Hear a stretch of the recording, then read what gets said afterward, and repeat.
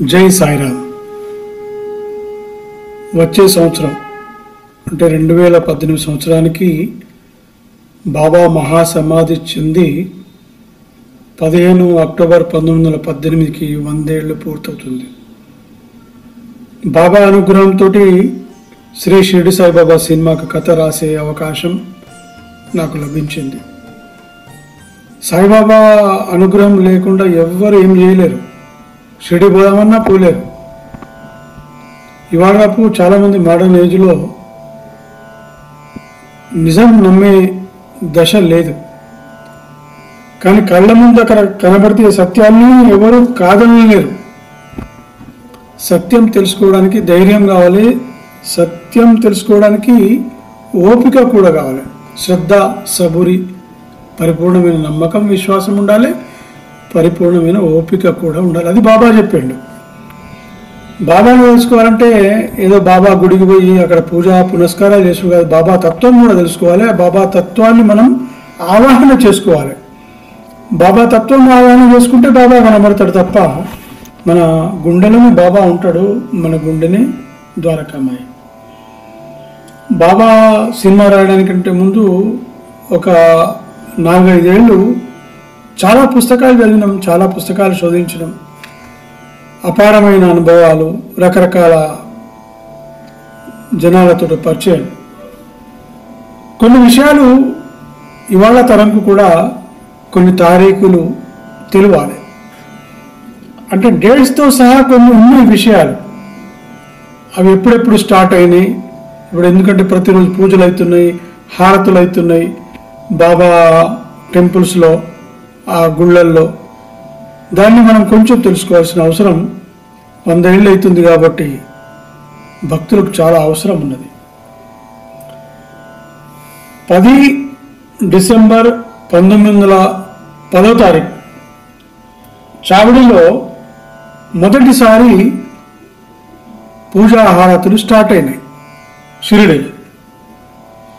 16-10-1918 అంటే బాబా మహాసమాధి అయిన మరునాటి రోజు పండరీపురంలో దాసగను పండరీనాథుని గుళ్ళో ఉన్నప్పుడు షిర్డి సాయిబాబా ఆయన దగ్గర వచ్చి, అరే ఇక్కడేం చేస్తున్నావు, నువ్వు షిరిడి పో, అక్కడ బాబాకు హారతి ఇవ్వవా, ఇక్కడనే ఉంటావా అని చెప్పండి.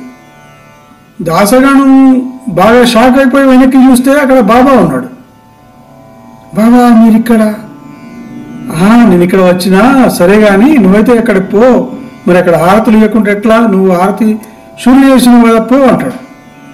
దాసగను చాలా ఒక రకంగా ఉద్వేగానికి గురైపోయి షిరిడిపోతాడు. షిరిడిపోయి అక్కడ చూస్తే బాబా మహాసమాధి చెందాడు. అందరూ అప్పుడు చెప్తున్నారు, నేను బాబా నాకు హారతి కోసం పంపించింది ఇప్పుడు అని దాసగన్ అంటాడు. అక్కడ అందరూ షాక్ అయిపోయి, అరే బాబా నిన్ననే మహాసమాధి అయిన రాబాయి, నువ్వు ఎట్లా చూస్తావు? లేదు నేను బాబాని చూసిన, బాబా నాకు చెప్పిండు, బాబా చెప్తే ఇక్కడ వచ్చిన నేను అని చేస్తాడు. బాబా బాబా బాబా. అదంతా బాబా నమ్మకం, విశ్వాసం ఉండాలి. ఇవాళ చాలామందికి మన సైన్స్ వేరే, సైన్స్ అనేది సెన్సెస్కి అందది సైన్స్. కానీ ఆధ్యాత్మిక జ్ఞానం అందాలి అంటే దానికి ఒక తపస్సు కావాలి. బాబా ఆయన బతికి ఉన్న రోజులలో 13 ఆగస్ట్ 1886 రోజు 3వ సమాధికి పోతాడు కదా. అది 13 ఆగస్టు 1886 రోజు బాబా 3వ సమాధికి పోయాడు. ఆయన మళ్ళా తిరిగి 16 ఆగస్టు 1886 రోజు సమాధి నుంచి వాపస్ వచ్చాడు. అంటే తిరిగి శ్వాస తీసుకున్నాడు. 3 రోజులు సమాధి స్థితిలో బాబా బాడీ ఉన్నది. 18 ఆగస్టు 1886 రోజు రాత్రి 1 గంటకి కలకత్తాలో రామకృష్ణ పరమహంస సమాధిని బాబా దర్శించినట్టు ఆధారం ఉన్నది. ఆయన మళ్ళా 1 గంటకి దర్శనం చేసి 3 గంటలకి ఆయన తిరిగి లేస్తాడు. ఉదయం 3 గంటలకి, అంటే బ్రాహ్మీ ముహూర్తంలో 13 ఆగస్టు 1886కు సమాధిలో పోయిన షిర్డీ సాయిబాబా 16 ఆగస్టు 1886 3 రోజుల తర్వాత రామకృష్ణ పరమహంస సమాధి దర్శనం చేసి రాత్రి 1 గంటలకి 3 గంటలకి బ్రాహ్మీ ముహూర్తంలో తిరిగి మేల్కొల్పుకుంటాడు. ఇది బాబా అసలు కథ. అదేవిధంగా మనకు అన్నాసాహెబ్ దాబోల్కర్ అంటే హిమాడ్ పంత్, ఆయన రిటైర్డ్ మెజిస్ట్రేట్. ఆయన రాసిన చాలా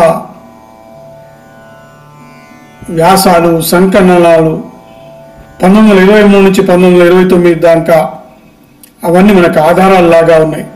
అట్లాగే మాధవరావు దేశపాండే దాసగను, శ్రీ గురు చరిత్ర, శ్రీ సాయి సచ్చరిత్ర, ఏకనాథ్ భాగవతం మరాఠీలో ఉన్నది. ఇవన్నీ మనకు ఆధారాలు. ఇవాళ రేపు కొంతమంది ఏదో బాబా గురించి చదివి 4 పుస్తకాలు చదివి కొంతమంది రాస్తున్నారు భక్తులకు, కొంతమంది చెప్తున్నారు కరెక్టే.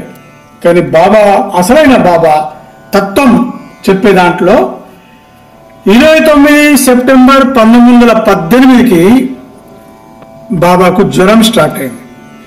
29 సెప్టెంబర్ 1918కి బాబాకు జ్వరం స్టార్ట్ అయింది.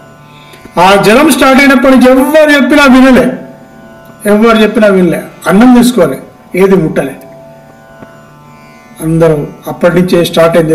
నెక్స్ట్ డే నుంచి, మరునాటి నుంచి అందరూ రావడం, బాబా జ్వరం వచ్చింది, బాబా జ్వరం తగ్గుతలేదు, బాబా ఏమైనా తీసుకో బాబా. బాబా సైకిల్ చేసేటోడు, నేను తీసుకోను. అట్లా మధ్యలో దసరా వచ్చింది, నవరాత్రులు నడుస్తున్నాయి. నవరాత్రులలో బాబా ఆయనకి ఇష్టమైన విష్ణు సహస్రనామ పారాయణం వింటున్నాడు. 15 అక్టోబర్ 1918 2:30 ఆ రోజు మంగళవారం, దసరా పండుగ. అందరు కోలాహలంగా ఉన్నారు ప్రతి ఇళ్లలో, కానీ షిరిడిలో ఏం కోలాహలం లేదు. బాబా నీరసపడిపోయి ఉన్నాడు. బాబాను అట్లా చూసి షిరిడి మొత్తం కన్నీళ్ల పర్యంతం అయిపోతున్నది. ఆ టైంలో బాబా మహాసమాధికి పోయినాడు. బాబా జై సాయిరామ్.